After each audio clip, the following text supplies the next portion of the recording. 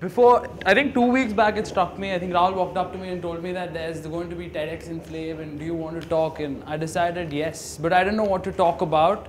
So I'll just say a stat to get me started. How many of you here know that it's punishable by law to eat gum in 4 countries? Come on, come on. Okay, break that little bubble of yours. That has nothing to do with my talk here. What I'm going to talk about today is I'm going to talk about a sport actually that is very attached to me. I've played this sport all my life. It's impacted me in a big way, both good and bad. Good, after playing this sport, it's changed my very outlook on life. Bad, I had a couple of serious injuries and I ended up 35 kilos fatter. So I'll be talking about the world's longest running family entertainer movie, and it has everything that you'd expect a family entertainer to have. It's got love, it's got deceit, it's got intrigue, it's got sadness, and it generally ends on a happy note for one side and on a sad note for the other. Yes, that's right, I'll be talking about rugby today. Made love on forever. People like me have made money off it in the past, and hopefully I'll make money off it in the future.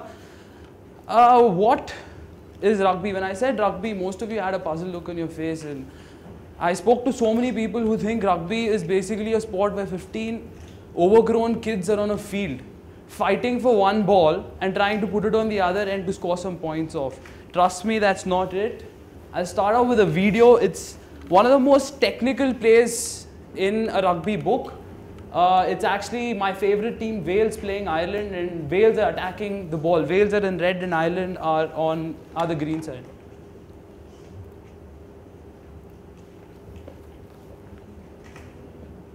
Okay, sorry guys, there's a small problem I guess. So there are 2 forms of rugby basically. There's the 15s and there's the 7s.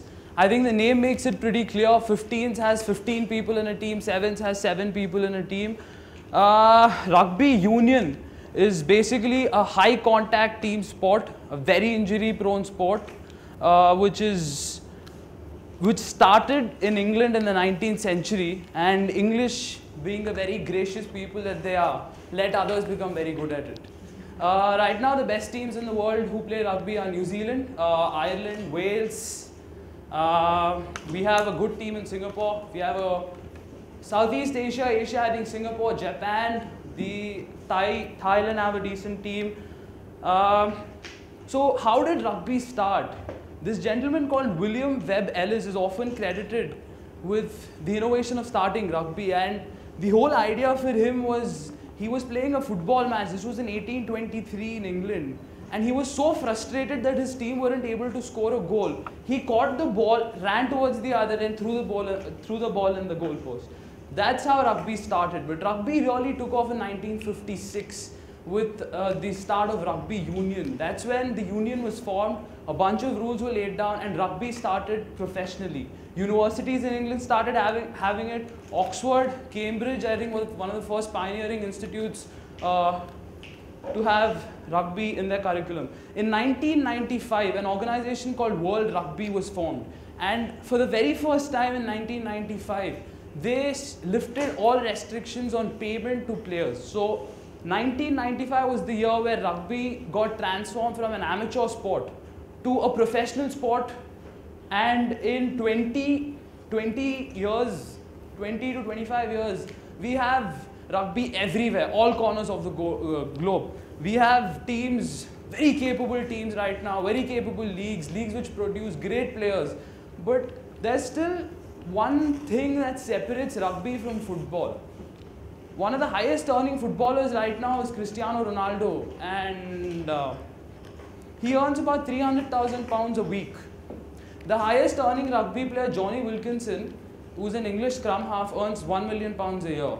And the vast difference is because football started in the 1800s, 1905, Manchester United was formed, and rugby, 1995. But I think the kind of development rugby has had in 20 years, if that was possible in football, in 20 years, if we've gone from paying a player £20 a week to £1 million a year, I'm 100% sure that eventually we will go to the standards of football. and we will climb the heights what football is right now. So my topic is, so this is actually one of the greatest rugby players ever trying to do a try in the opposite end. That's a crunching tackle as we call it, and this is actually a very, this is a picture that has great significance because the Scottish Tourism Board uses this picture on their website to promote tourism, to promote people to come visit Scotland. They want people to visit Scotland, and this is one of their main promotion strategies. So what I will be talking about today is how rugby can impact Indian society. And so before I start that, I'll just give a little overview about India and why I think it will be successful in India. So basically everything in India happens because it's not supposed to happen. It will just happen because there's this big accident. Let me explain. 1983, there was this massive accident. India won the World Cup against all expectations. So cricket is the next big thing. You know, every young kid trying to pick up a bat and a ball and start playing cricket and hoping that he'll be the next Sachin Tendulkar. The next big accident in India happened in 91-92. We had a great Prime Minister. We had a very forward-looking finance minister who opened India up to the globe. He wanted India to come, he wanted the world to see India differently. And what this did was it opened the gates for great foreign investment. That all the MNCs started coming into India with budgets previously unthinkable. They started investing in India. They started promoting India on the globe. And Coke was, I think, one of the first companies to do that. And we right now live in an India where we are adding more Jaguars than the population of Singapore. We are adding more cell phones than the population of New Zealand twice over. We are buying Rolls-Royce. We are adding more BMWs than what BMW sold for the first 50 years of its life. And it's shocking that India is changing, and it's changing very fast. So why not take one of the most underrated sports in the world, one of the sports that's least marketed in the world, and you know, make it big as sorts. So I think where we need to start is more investment from the government. I think government pays 16 lakhs to rugby a year. And of that, 11 lakhs goes to the salaries of the rugby chiefs. So I think we have 5 lakhs left that actually is invested in promoting and helping the game of rugby. And it is often, so where I come into the picture is this summer when I was recovering from an injury, a very serious back injury. I had a friend called Arvind Sundaram. He's an Ireland national player. He walked up to me and he said, I'm going to try this small thing, you want to help me out? I said, why not? So what we did was we went to orphanages and we met them. We convinced the people who funded these organizations, and we took 10 kids from 4 orphanages, so that's 40 kids, and we took kids who were aggressive in nature, the people who were in these orphanages felt that these kids had behavioral problems. And we basically started teaching them rugby, and this was a 3-month program. We had 7 kids left by the end of it. And the first day I had a kid pull out a knife and he threatened us that he wanted to leave and all of that. So that was there. But by the end of it, the 7 kids who remained, what I saw in them literally blew me away. These 7 kids did not treat each other as enemies. They did not treat each other by race, religion, caste. They treated each other as teammates. They slept together, they ate together, all they wanted to do was play rugby, and it changed their very outlook they were looking at life with. I offered, one of them actually came with me and he wanted to eat non-veg, so I said, come, why not eat? And he said, no, because I won't be able to play rugby tomorrow morning. And one of them tried to sneak drinks into where they were staying. And to a great shock to both me and my friend, none of them touched it. And when I asked them the next day why not, they said that playing rugby will become hard. So I decided to do a little research on how we can use this to help make India, to help improve the society. So I started researching a bit, and I found that the Prisons Department of Delaware in the US published a report in 2011 saying 69% of the inmates who leave the prison end up coming back. 69%. That figure, I didn't know how big it was until I mailed the prison chief and he replied back. He said that they have 1,000 people. 680 of those prisoners are prisoners who've been in that prison before. And of the remaining, 210 he expects to come back. Now then I started to do a little research about why these kids want to go back to prison. What I found was these prisoners have no skill set whatsoever. They come back to prison because they view prison as a place where we get 3 meals a day, shelter, and where they can just stay without any problem, without the problem of opposite gangs attacking them, or rival gangs attacking them for that matter. And I asked if we could start that program there, and he said, you can't, because these guys have that vengeance in them, and when they get on the field, they won't go to play rugby, they'll go to kill the other guy. They have that vengeance built in them. So I started looking up on the internet about how I can help some of the other people, how I can promote this idea, and I basically stumbled upon this movie called The Gridiron Gang. And what happens is Dwayne Johnson basically in the movie starts American football, which is very similar to rugby, which is also a very high contact sport, and he changes the outlook of 41 inmates, and of them only 3 of them come back.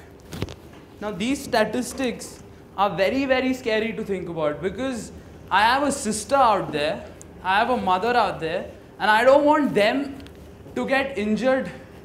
And I have a sister who stays in Delhi. No offense to any of the Delhiites here, but it's one of the most unsafe places I know. And I don't want my sister to get into shit. So I decided to use this as a platform to promote that idea.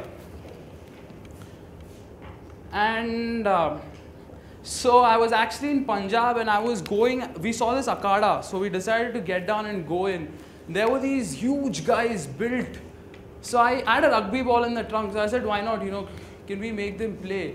These guys were brilliant at it. First day, they were making tackles that I probably did after 6 months of playing rugby. And they were lifting a guy and throwing him aside. So why not make, why is it impossible to have such a successful team? I see built guys in India on the road every day. New Zealand pays 900,000 pounds a year to their scouts. We don't need a scout. All you need is to go on the road and see. So why I think this will be even more successful in India is because India is a very efficient country. Please don't laugh. I think it is a very efficient country.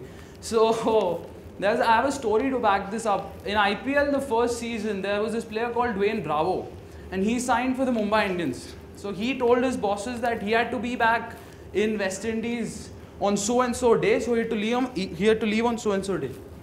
So his management told him it's not about when you have to leave, it's about when you have to be there. So he said, I have to be there on date X. So he played a game on date X-1 in Hyderabad, scored 68 runs of 37 balls. Mumbai Indians won that game, by the way. He went straight from the stadium to the airport, sat in Mukesh Ambani's private jet. First refueling Lisbon, Portugal, second refueling Rio, Brazil. He was in time West Indies for his game against Australia 2 days after that. That's the efficiency with which Indians treat a sport. And that was IPL, possibly the biggest franchise in the world. Why not take this efficiency, channel this energy into something more effective than cricket? I think cricket is a very lame sport. I think it's overhyped. So I would like to conclude by saying if small bylanes in India produce one Sachin Tendulkar, produce a Virat Kohli, produce a Mahendra Singh Dhoni, I am 100% sure that these bylanes can produce a Dan Carter, these bylanes can produce a Brian O'Dockrell, these bylanes can produce a Richie McCaw. Those of you who don't know, they're just the legends of the game, they're legends of rugby. So I hope we change, I hope rugby becomes as big as what most of us players wanted to become. And I just hope that we can do this in the coming years. Thank you so much.